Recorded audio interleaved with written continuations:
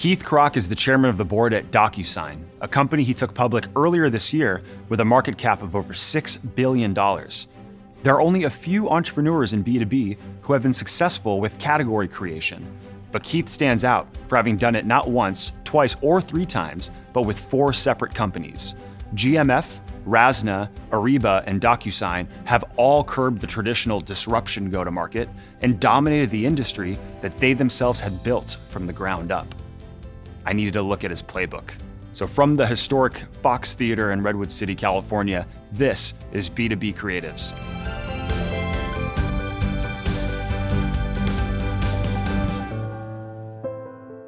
Hey Keith, thanks so much for being on the show. Thanks so much for having me, Anthony. I appreciate it. For sure. Well, I wanted to start with a quote that I saw you post on social media a little bit ago.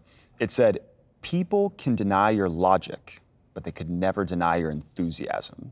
And you attributed that quote to your mother. And so can you tell me a little bit about just the influence that Mama Krach has had on your career? I mean, that totally epitomizes Mama Krach.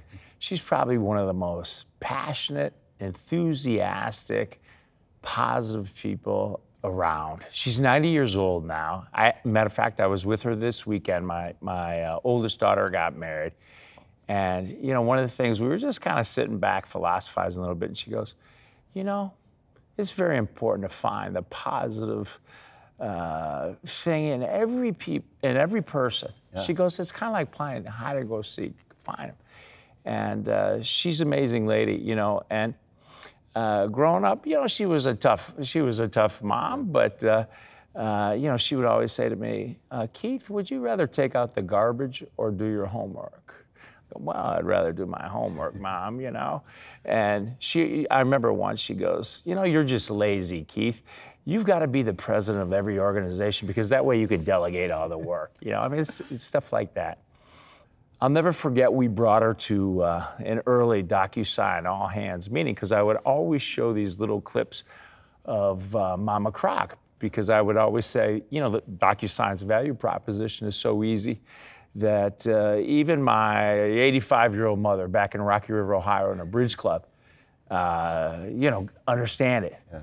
So I brought her once when we were announcing the digital transaction management category, and she just like, we probably only had about 1,000 people there. And so I'm just, you know, as I'm introducing her, she just grabs the mic right out of my hand, and she goes, "Who wants to hear Keatsy stories?" And the place went like nuts, and then she just goes, "Well, everybody asked me what it was like to give birth to Keatsy. Well, I'll tell you what. He slid right out, and he's been sliding through life ever since." And the place just went nuts. I mean, people were spitting out their coffee. And she goes, "He's a freeloader." I mean, it's just, that's my mom. That's awesome. Well, it sounds like that's, you know, you attribute some of your enthusiasm from her, from Mom. I want to touch on enthusiasm just one more time. Enrique Salem, managing director at Bain Capital Ventures, he referred to you as, and I'll quote one more time, "a force of nature, exceptionally positive, visionary leader, whose energy and enthusiasm are both infectious and empowering for those around him." Now, you've built a career in B2B for the most part, right? B2C as well, but why does energy and enthusiasm matter? Like, why should CEOs, why should entrepreneurs, aren't we selling software at the end of the day? Well, you're not, yeah, it's beyond selling software. I think, as you know, Anthony, it's all about building trusted relationships. It's all about people understanding your vision, creating a movement. People love to follow people who are fun to be around, and you know, it's not easy, and it's actually that aspect of it is key to being innovative at scale. Inventing is one thing, but being able to innovate at scale and go global. You know, creating that positive environment and encouraging the heart is such an important part of being a role model, which is the ultimate form of leadership. Totally. No, I completely agree. And I think of some of these, you know, personality tests or whatever it is for executives, and the one, I think 5 Dynamics is the one that comes to mind. And you look at Excite as one of those kind of key pillars for senior executives, because you have to live the brand, you have to sort of be the personification of the movement that you're creating. Yeah. So I totally and as you know, that passion is infectious. And when you're building a company, it's not just the employees. I call it the extended family. It's the entire ecosystem. So it's your partners, your customers, your prospects, your advisory board, all of that. Right, right. Well, I want to take it back to college for a moment. Purdue University, class of 1979. And you and I actually have something in common here. We're both members of Sigma Chi, the fraternity. And I know that a lot of people watching or listening, Greek life might have been something that they did, but for you and for me, this is much more than just an undergraduate kind of experience. Yeah. So I'm curious, how did the values of the fraternity kind of shape some of your leadership kind of framework and the leadership approach that you kind of brought with you? Yeah, I mean, the Sigma Chi fraternity changed my life. I was just a guy from a small town in Ohio showing up at Purdue. And so I had instant friends, instant trusted relationship. But the values of Sigma Chi that we espouse, courage, wisdom, integrity, high ambition, self-control, courtesy, fidelity to principle have guided me my whole life. And I think it has formed the basis of all the companies that I've had the honor of helping build along my career. And, one thing that, companies may come and go, you may have successes, you may have failures. People, and by the way, the more successful you are, the more you'll be in the spotlight and be criticized. But one thing they can never take away from you is your values and your integrity. And that's certainly the greatest gift that Sigma Chi gave to me. Totally agree. And what I've loved being on the other side, kind of watching you sort of, kind of build and kind of crystallize a lot of that vision for the fraternity is kind of how you're developing it into a transformational leadership kind of approach. Right. And you're doing a lot of writing right now and speaking about the 6 different transformations that you're leading. And the one in particular was higher education that I'd love to hear more about. So tell me just a little bit about how transformational leadership in particular is what you sort of anchored on as like, this is my purpose, my meaning. And then I'd love to learn more about the higher education bit. Yeah, so I think the biggest, the thing that gives me the biggest adrenaline rush is the transformational part of leadership. And, if I would say, what's transformation in a word? It's change, and change is the most positive word in any language. And without change, we don't develop, prosper, or grow. In the business world, you either change or you die. Right. But it carries over to, pretty much everything that I've been involved with. And basically, it means don't accept the status quo, right? And we did it by creating a new vision for Sigma Chi, focus on values-based leadership, and also for Purdue University. I had a great privilege of being the chairman of the board of trustees at Purdue, and appointing Mitch Daniels, who's the president now of Purdue. And we've made some radical changes focused on the students themselves, and a key aspect of it is student affordability. So we've frozen tuition for the last 7 years, which is unprecedented. We bought Kaplan University to serve as our online technology platform that we are using to create a 2-sided network. And we announced Purdue University Global. And a big focus of that is also retraining the workforce.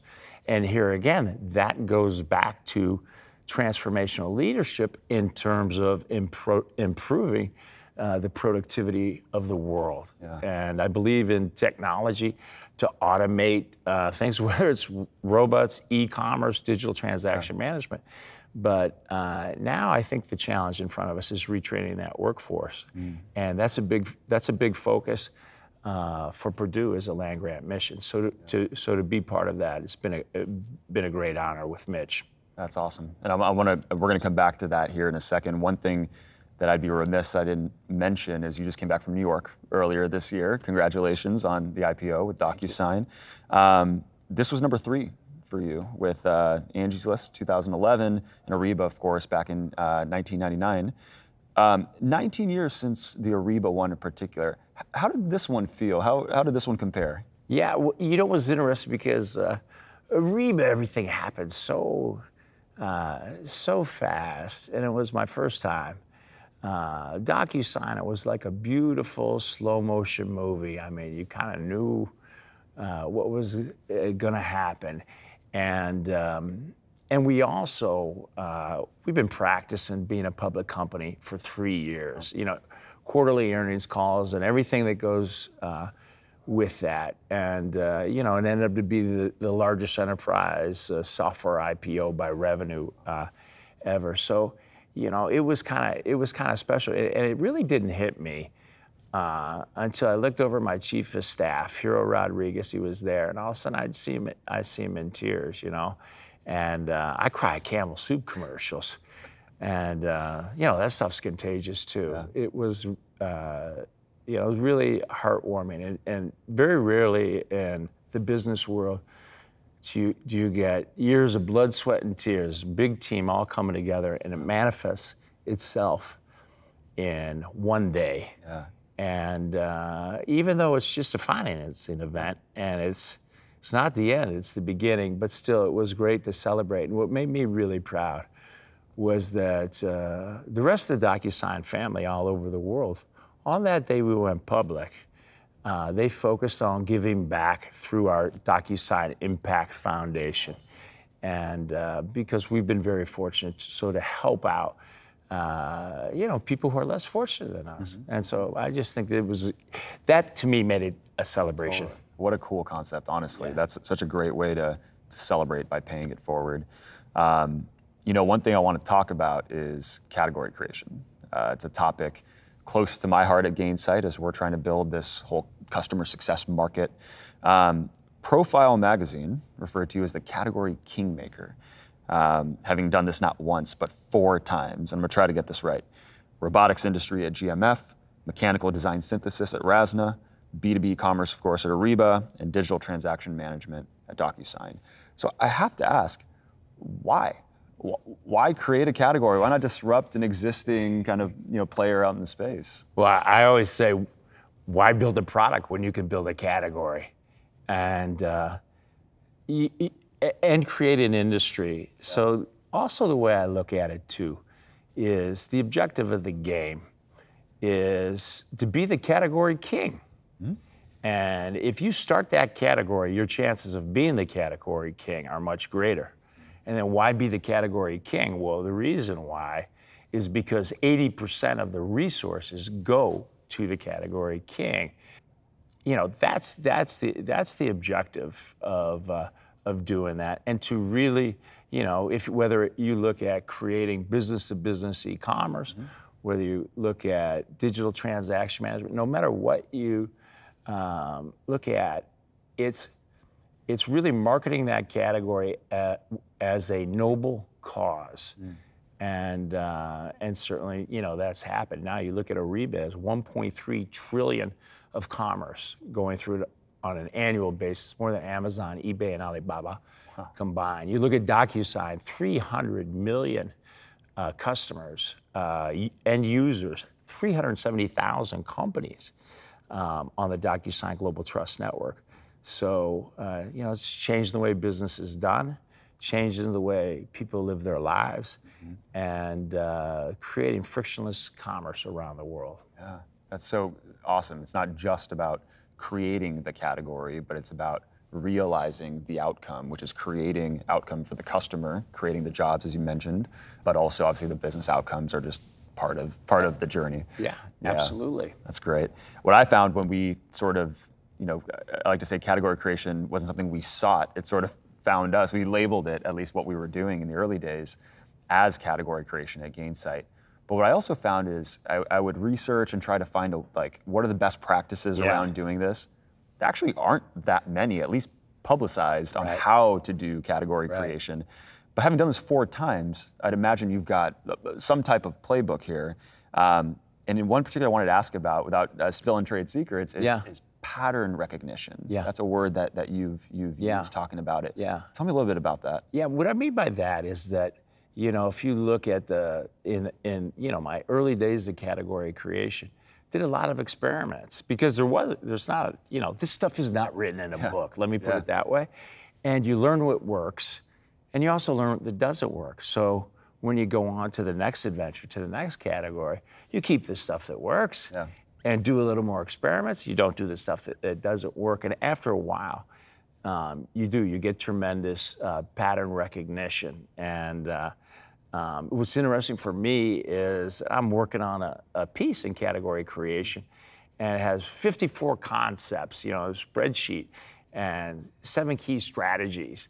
And you hardly realize that until you kind of look back, but these strategies in terms are basic too, in terms of it all starts with the customer, right? And it all starts with learning, testing, and leveraging your customer. Because your customer, when they sing your value proposition loud and clear, that is the ultimate kingmaker, right there. And to understand, to market that category nobly, and to have an enemy, and to have a noble mission, and how, in terms of neutralizing potential competition, the best way to do that is to have strategic partnerships and to create that flywheel in terms of building a network. So a lot of those things are very doable. A lot of people go, oh yeah, no, you can't create the category. Gartner and Forrester create the category. Well, that's the last thing you want to have, is to put those guys, have them put you in one of those quadrants, because they're going to put somebody real close to you, and and many times they don't understand the nuances. I mean, of course it's their job, but it's the customer that decides in the end. It's funny you mentioned analysts. That was our fork in the road, right, where Nick and I had been at the company for less than a month, and we signed the deals with Gartner, Forrester, and the rest, and we would pitch the value proposition. We'd have our customers get on the phone with them, and they'd look at the boxes and say, you are proactive customer support. We're like, kind of. You are CRM. We're like, look, we're not ready to make that claim. And what we found is we were a little bit of each of those things, but not the whole thing. And so we said, look, there's got to be another way, which is where we sort of kind of went down this journey. And one of the key things, like when I think about Ariba, we didn't go visit those analysts until we had customers, they were using the product, and they could quantify their value proposition. And I remember when we were laying out Ariba, and I can't remember which one, but they're all in Boston, it seems like. And they're going, well, come back to us. We don't know if this is right. Come back to us when you have customers. Well, actually, we have Cisco, we have Federal Express, we have Visa, we have AMD. They're all up and running, and they're, it's like Butch Cassidy and Sundance Kids. Like, who are these guys anyway? So I think that's one of the key things, is you don't want to go out there prematurely, and the customer's everything. Customer's at the core of it. You mentioned something earlier about marketing the noble cause, something along those lines. And obviously, in getting to know you in time, I know building a great team is at the core of sort of the execution front of some of this. I'm curious about your relationship as a CEO building a new category with your CMO or your marketing team. What's your expectation for the marketing's role in executing your vision? There's no doubt about it, the number one job of a CEO is to build a high-performance team. And the way I look at it is you want to build a well-balanced team. So, we would always say in our playbook, you just don't want to be technology-driven or sales-driven or finance-driven. You want to have a well-balanced attack. It's like putting together an all-pro football team, right?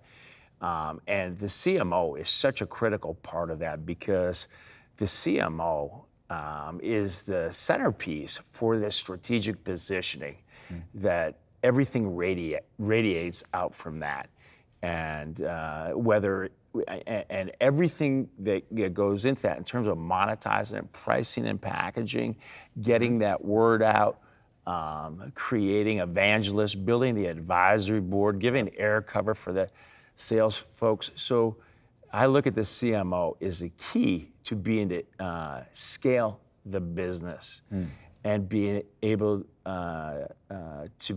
to at scale get the value proposition out. You know, it's one thing to invent something, but it's another thing, you know, to get it worldwide use. Yeah, to make it happen, to make it inevitable ultimately. So part of my belief, and I think with this whole show, is that B2B marketing is changing. In the old world, brand, in the old world, brand mattered. And then in the digital economy, it was like, well, look, brand and corporate marketing is important, but it's all about growth. Like we got to grow, and they were disconnected. But in the new world, you know, we got these iPhones on us. The lines between work and life are so blurred. We're inundated with emails and information from marketers. That I think there's this renaissance happening where we're trying to get back to the customer. We're trying to get back to human connection. Have you seen the same, at least in the sense of brand evolving over the years, or? Yeah, because if you look at everything that's going on in terms of you always having an iPhone and the social media, you just get bombarded with about 100,000 messages a day. And here again, this is why category creation is so important, because it creates in one's mind kind of a file cabinet where it's like, oh, okay, I got it. It's very, very simple. And then if you can take it one step further, you know, like DocuSign, oh, well, that's a verb. I mean, just DocuSign it, right? And that becomes the cognitive referent for that industry. And that is just, that simplifies that marketing message, because you have to get through all this shrapnel of you know, 100,000 different messages are hitting you left and right. And what is memorable is absolutely key. Not just the company's name, not just that it's a verb, but what it can do for each person. And more importantly, what is the feeling that you know, it personifies? So for example, DocuSign, it's like, oh, I closed the deal. I got this dream home. I got my first loan. You know, so it can be a moment of euphoria. Right, and so that is I think that's the key, and I think that's the new wave of CMOs in this world. And it's, whether it's B2B or B2C or even B2G, you know, business to government, it's the same thing. Well, I get the sense that another part of the marketer's role in building the brand is executive comms, and this is something that I think you've done such an amazing job of. You've spoken at events, you did interviews like this, you talked about writing for HBR. What's your advice to CEOs or founders who are you know, thinking about executive comms, building their profile as an extension of the company brand? Is it important? I think it is from what I've seen. Here's why it's important. Of course, it's important to get the word out. But if you think about, why does somebody buy your solution? It's because they trust you. So building trusted relationships is at the key of building a company, building a category, selling your product. And so, you know, you have to be good at building trusted relationships. Now, in business, everything is divided by time. So an ability to connect with one person over a lunch or a dinner and to build a trusted relationship is key in the business-to-business world. It's actually a superpower if you can do that. So how do you do it at scale? Well, if you're not afraid to be vulnerable one-on-one, don't be afraid to be vulnerable in front of the camera, because people want to see that CEO or that CMO. What do you stand for? What's your background? What's your beliefs? What do you look like? What do you sound like? And that's a very, very important part of the marketing aspect of the equation. I think it's so important. And I get this next question all the time when people watch Carpool Karaoke. Thank you, by the way, for being a big part of that. That was fun. That was a lot of fun. And they're like, that was amazing. I'm never going to convince my CEO to do that. How do you get, Nick or Keith or whoever to be willing to be vulnerable? Yeah. And so I'm wondering, in a world where that's like an uphill battle, like, what do you think? Like, how do you make that pitch? Well, I think it comes down to what's the most effective form of leadership. Yeah. And, they do all the studies, all that. It's being authentic. Yeah. And some people have different styles. And by the way, there's no one style that is the secret elixir, but being authentic in your style is key. And I think, being authentic, whether you're standing up in front of all your employees or whether you're doing carpool karaoke, it's important to admit your failures, your fears, your flaws, because your employees, even your customers, they know them anyway, or they soon will. So why not have fun with them? Yep. And I also think a superpower is self-deprecating sense of humor. Totally. And it just makes it fun. Yeah. So, and the way I look at it, you have nothing to lose. Right. Right. I totally agree. Well, Keith, youngest vice president at General Motors, 3 IPOs, major acquisitions. What's next? Like, what's next for you? Well, I think at my station in life now, it is about giving back and giving back to that next generation of leaders, entrepreneurs, innovators, and to give them the courage, the inspiration to not be afraid to jump in water over their head, and maybe to give them some of the how-tos, from battle-tested warrior, of the victories, but also the defeats. So I think to be able to mentor at scale is key. I've got some concepts to be able to do that. That excites me. I'm putting together a plan on that. I think another one, too, is, I had a chance to give back to my university, to my fraternity. I've been very fortunate in my life, and I'd love to give back to my country. I mean, I grew up in a little town in Ohio. My dad had a 5-person machine shop in the good times. In the tough times, it was just him and me. I never thought I'd get the chance I would.